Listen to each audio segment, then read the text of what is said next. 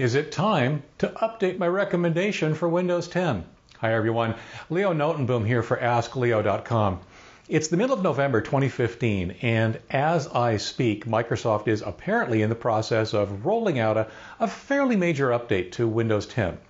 I don't yet know how well that is going. The initial reports haven't started coming in yet. But since I've been promising an update every couple of months or so with respect to my recommendation on what you do with Windows 10, I thought I'd take this opportunity while they're updating the software for me to update my recommendation. Let's take a look at what the results might be when you update your Windows 7 or Windows 8 machine to Windows 10. Naturally, either of two things will happen when you perform the update or upgrade to Windows 10. Hopefully, it'll work. In reality, that's actually happening most of the time. At least in my sense is that it is in fact working most of the time. Now, once it works, however, something else comes into play. People are either happy or they're not.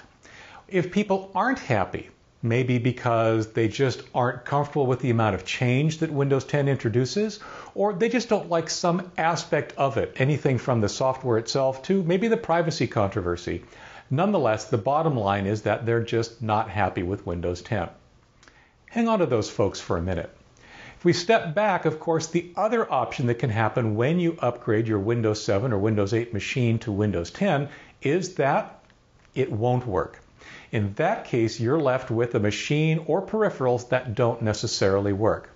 So, one of the things I want to point out today, before I even make a recommendation, is that image backups can rescue you from either of those two situations. If you just don't like Windows 10 after the upgrade, or if your upgrade actually fails in some regard, and I'll talk about that more in a moment, an image backup taken immediately prior to performing the upgrade is a safety net that basically protects you from all possible outcomes. Either you're happy with Windows 10 and you move forward, or you're unhappy or it doesn't work and you simply roll back by restoring that image backup to the state your machine was in prior to even trying Windows 10. Now, let's talk about that doesn't work scenario, because one of the things that I've started to see is a bit of a trend.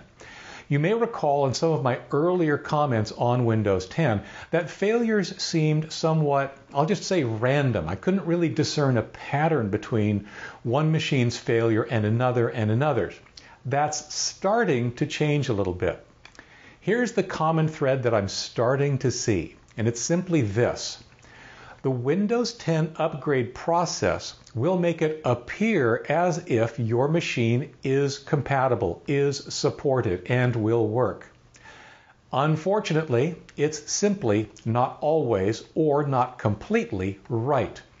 Where most people are running into this are with peripherals, be it printers or other external devices that are connected to their computers for which there are no Windows 10 drivers and for which the manufacturer is not yet supplying Windows 10 drivers.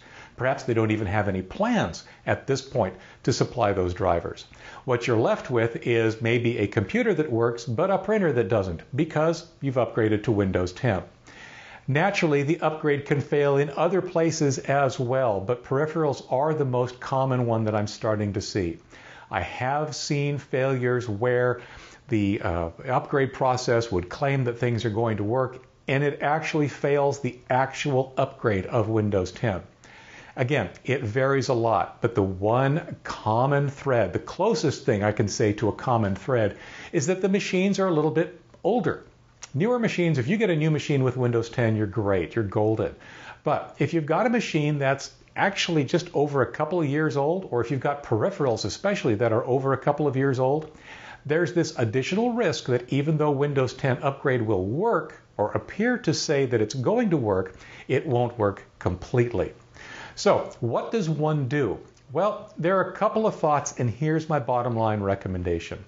One, there's no rush still to upgrade to Windows 10. The free update will be provided until like next July, so there's still time to evaluate whether or not it's really the right solution for you. It may not be. Staying with something that works is perfectly acceptable. If you're going to upgrade to Windows 10 for whatever reason, an existing system, Windows 7, Windows 8 being upgraded to Windows 10, then by all means take that image backup first, but that's something you should do regardless. Always take an image backup of the machine prior to upgrading to Windows 10, regardless of whether or not you think it's going to work. Because about the time you assume that it's going to work, it'll fail in some way and you're going to want to go back. Yes, Microsoft does have this rollback option so that within the first 30 days, you have the option of going back to your previous installation of Windows. Because this issue happens with peripherals, I am hearing from people that actually don't find out until, well, the 31st day to get a little smart about it. But at some point after that window has closed, they come to the realization that something that they use, perhaps not as often, is actually not working with Windows 10 and they don't have that rollback option.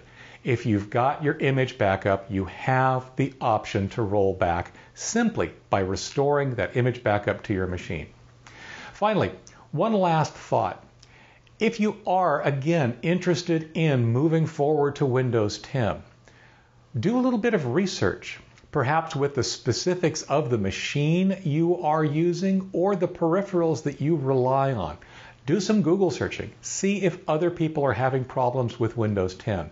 Their experience could potentially save you a fair amount of time. So, my bottom line recommendation, wait some more. I would actually have most people wait for at least a couple more months into January or February of 2016 before evaluating whether or not they want to go into Windows 10. There's no rush. There's still no rush to get there. On the other hand, if you are going to go to Windows 10, then by all means, make sure to take an image backup first. It's one of the reasons that I've been focusing so heavily on various versions of backup tools to make this kind of thing possible. Be it Macrium Reflect Free, or ESUS To Do, or any of a number of other tools. Get that image backup taken before you perform the upgrade, and you'll always have that safety net in case something goes wrong. So, as always, let me know what you think. Let me know what your experience with the upgrade has been. If you're watching this anywhere but on AskLeo.com, here's the link. Go visit that, and I'll read every comment that gets posted. I'd love to hear how things have been going for you. Until next week, I'm Leo Notenboom for AskLeo.com. Thanks for watching. Hi everyone, Leo again. If you appreciated what you just saw or like the information that I publish regularly on AskLeo.com, I'd like to invite you to do, well, any of a number of different things. One, subscribe to my newsletter. It's free, it comes out every week, and it gives you lots of interesting tidbits, updates, new articles, comments, and so forth from AskLeo.com. You're also welcome to subscribe to my YouTube channel where I post videos like this every week. And finally, I'm in a number of other places, including Facebook and Twitter and Google+, and probably more by the time you see this. Go visit this page, and that'll give you a complete list of where you can find out all the different ways to get Ask Leo. Thanks again for watching. I'll see you next time. Take care.